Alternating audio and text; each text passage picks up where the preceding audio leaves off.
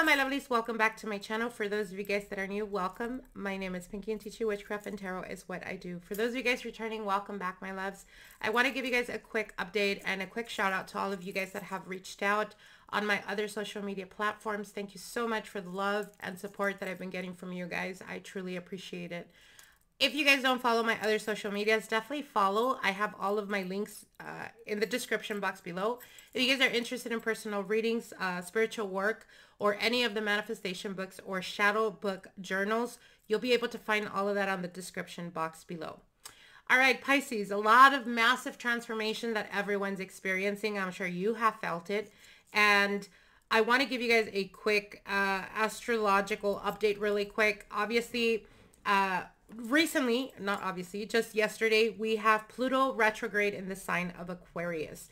So what does this mean? Unlike Mars or Mercury retrograde, instead of it creating problems or difficulties, when Pluto, a generational planet, goes retrograde, it is dealing with themes that we have already been dealing with, but we've already overcame. So when it goes retrograde, it's kind of like this nostalgic type of energy or theme will come up that you've been dealing with already, but it's bringing your power back. So wherever area in your life you felt like you weren't in control or like your power was taken from you, with it being retrograde, it's bringing your power back tenfold. It is creating or giving you a new armor, a new protection, a new wisdom, power. For some of you guys, money. You know, Pluto is a planet of money. And throughout, I believe in September, it's going to dip back into Capricorn, which has been there for the past 20 years. It's going to dip back into the last degrees of Capricorn, and then it's going to move back into Aquarius, stationing finally there for the remainder of the 15 years. So it's been having this dance between Aquarius and Capricorn. So wherever you have Capricorn and Aquarius placement, these are the themes that are basically wherever Pluto goes, it transforms, right? Think of it as it going into a house, burning it down so that you can rebuild on a more solid foundation with armor, basically, because it empowers you. It gives you that, you know, that rebirth. Think of it as the phoenix, you know, rising from the ashes. So again, a lot of massive transformation. We are already seeing this. This is something that we've been seeing since last year, where people that, when it was in Capricorn, people that were taking advantage of their power, of their authority, at the expense of everyone else, they are being dragged. They are being basically having to deal with their own karma. And we're seeing that in, you know, celebrity culture right now. People just being called out, their dirty laundry being dragged out, and people going in and out of jail. That's something that is going to continue. Why? Because the shadow side of Capricorn is, again, getting power at the expense of everyone else.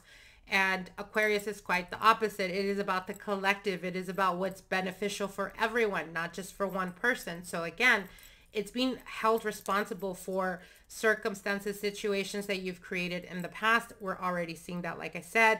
Again, Aquarius is about, you know, everyone else and the collective. We're already seeing the marches happen in the colleges, you know, people protesting. That is very Aquarian type of energy. So we're already seeing all of these themes come up. We also just experienced the season of, or the eclipse season, obviously massive transformation there. This last solar eclipse was in Aries. The previous one was the lunar eclipse in Libra. That's where we have the south node in Libra. We have the north node in Aries. And when the solar eclipse hit, we had multiple planets there. You know, Mars being there. We had Chiron is in Aries, which is the wounded healer. A lot of, you know, massive transformation. So we're being forced to deal with our shadow aspects, right? With our trauma from childhood, from having to deal with things that now at this point in time, it is important for us to realize, okay, this, instead of helping me, has created hindrance in my growth and evolution. And it's having to deal with that so that you can fully heal and become, again, the phoenix rising from the ashes. So again, Pisces, you're also one of the signs that has been experiencing a lot of difficulty. You have Saturn in your sign. It's been there for a while. So for a lot of you guys, this is going to play out in many different ways. Yes, Saturn is a difficult planet because it speaks about discipline. It speaks about hard work. Things don't come easy. But for some of you guys, especially because it's in the sign of Pisces, for some of you guys, it's, you know, realizing your toxic traits when it comes to relationships. At what point do you continue self-sacrificing yourself for that relationship?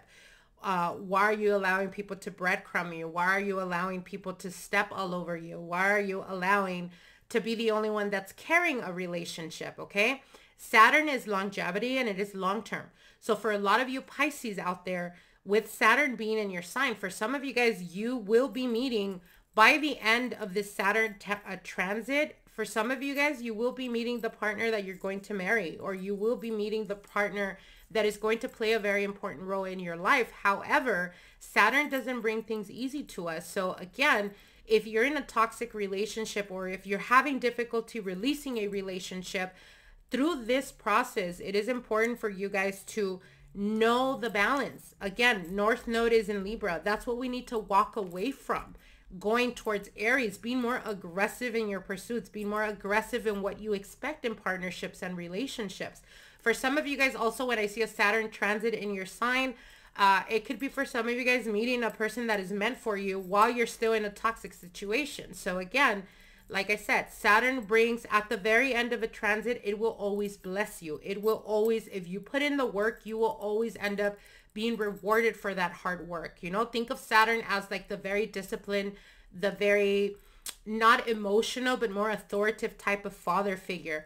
It will take care of you. It will give you that blessing only after you've learned those lessons. So Pisces, if you guys are dealing with this type of situation where it's with relationships, it's with the workplace, dealing or self-sacrificing too much at the point of, you know, emptying yourself, pouring into other people, you're going to have a very difficult transit. However, if you realize, okay, you know what, at this point, I am no longer going to, you know, I'm no longer going to deal with this. This is exactly what I want. This is exactly what I deserve. And if you become disciplined to that, meaning you become loyal to yourself, then Saturn's going to bless you. And like I said, oftentimes when Saturn goes into your sign, it will bless you with a long-term committed relationship or even marriage. So there you go. Okay, now let's get into your reading, Pisces. Sorry for the long intro, but a lot of changes are happening, and I just wanted to give you guys updated so that you guys could kind of understand if it feels like your head is spinning right now with all the changes and all the craziness that's happening. Just know we'll get through this, okay? All right, here we go. I call upon all my wise and loving spirit guides, spirits of light and love, my ascended masters, spirits of divination. Please step forward. Allow us to see, hear, sense, feel, and receive the messages for Pisces, Sun, Moon, Rising, Venus. What are the messages that we have here for Pisces, Sun, Moon, Rising, Venus? All right. Let's see what you can expect, Pisces. Pisces, Sun, Moon, Rising, Venus.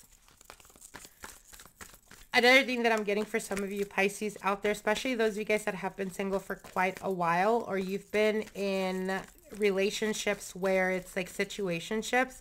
For some of you guys, there is a connection that's coming through that is going to force you to become disciplined or to become more self-aware of your toxic traits.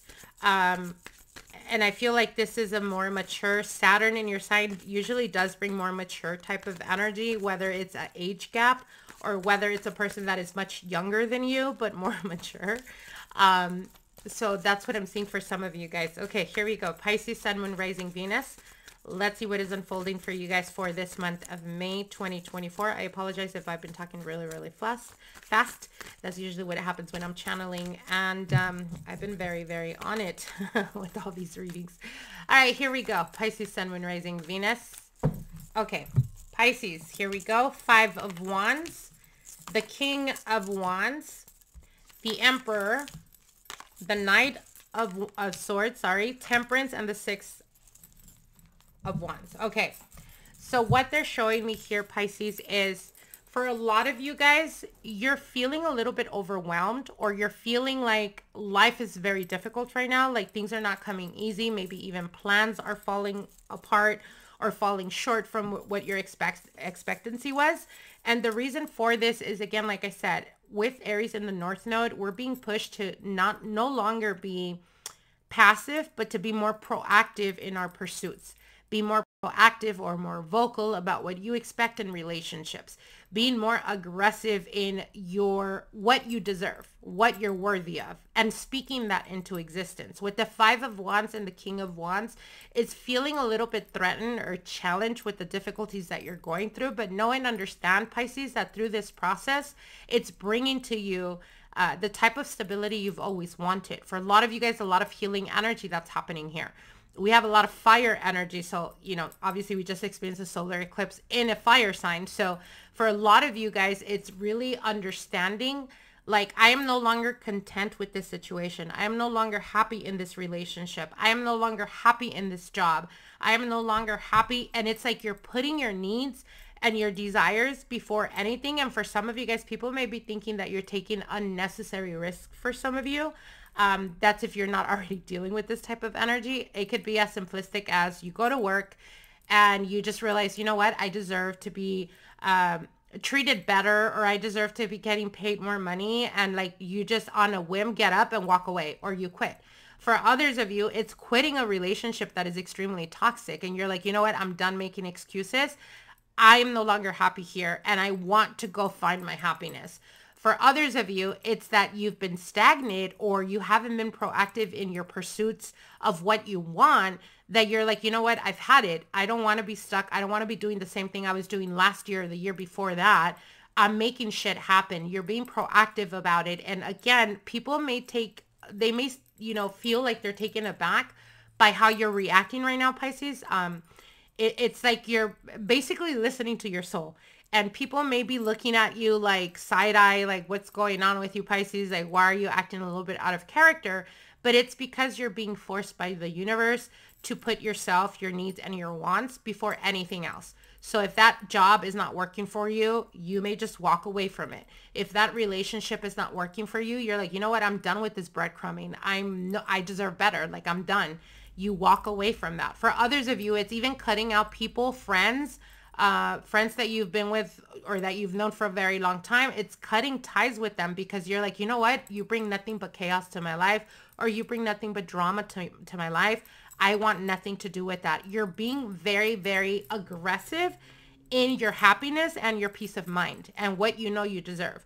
With the Knight of Swords and Temperance, it's like you're coming out of this energy of like healing.